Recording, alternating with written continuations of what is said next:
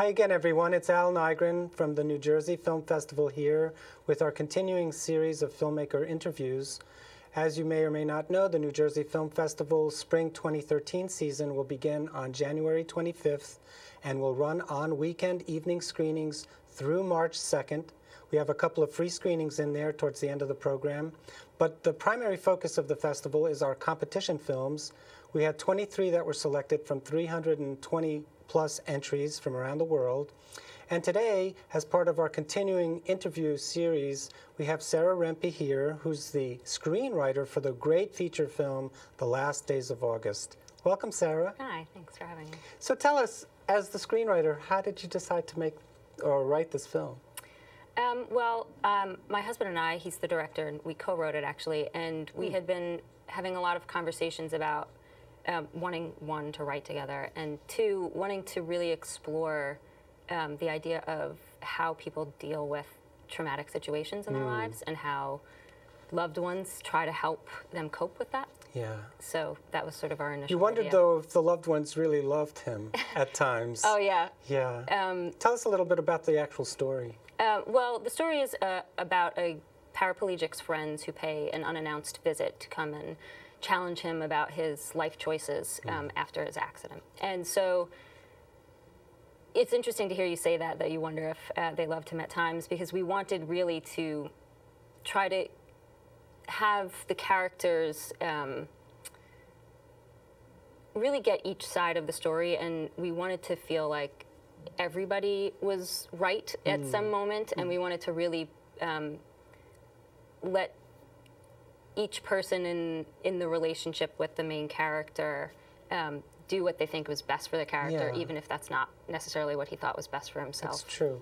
I mean, the two leads I thought were really terrific. Not that the friends, the ancillary actors were also excellent, but the gal who played Shannon is a glowing light in the film. Yeah, that's Heather Lind, and she's just a lovely person. Yeah, you can't take your eyes off of her. And then the character she plays also is very sympathetic. There's also a townie versus, you know, city folk angle to this film. A little bit.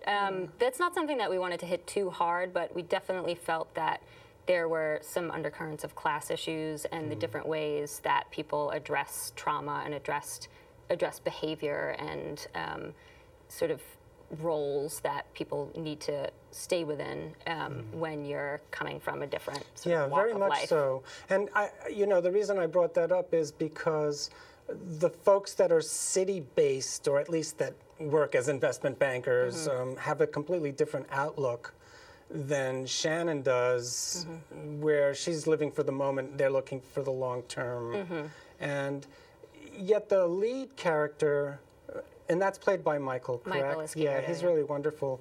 Michael Izquierdo, he's going to be there at the screening to do a Q&A, yes, as well as Craig, your husband, DeFalco, yeah. And so, you know, folks, the wonderful thing about our program is that you get to interact quite a bit with the filmmakers, and you know, that's what makes our festival really wonderful, that you know, there isn't this kind of pedestal that all the artists are put on. You're on the same level as the audience, and the audience really likes that because they get to experience what you've experienced in a second-hand or more direct way.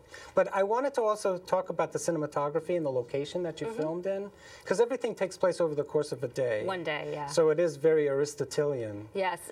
Well, we shot in Cambridge, New York, which is on the border of Vermont, and we knew that we wanted to stay in one location because it takes place over the course of one day, and we were a micro-budget film. So we had to have some of those production concerns in mind when we were writing.